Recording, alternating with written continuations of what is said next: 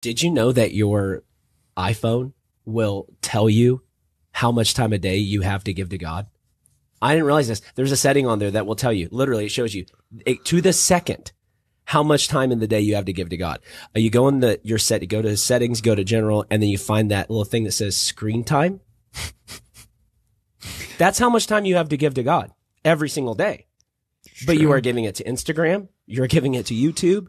And I understand sometimes for certain people, we have to be on our phones. I'm not acting like literally every single second on there should have been devoted to God. But so many people say, I don't have time to give to God. Show me your screen time.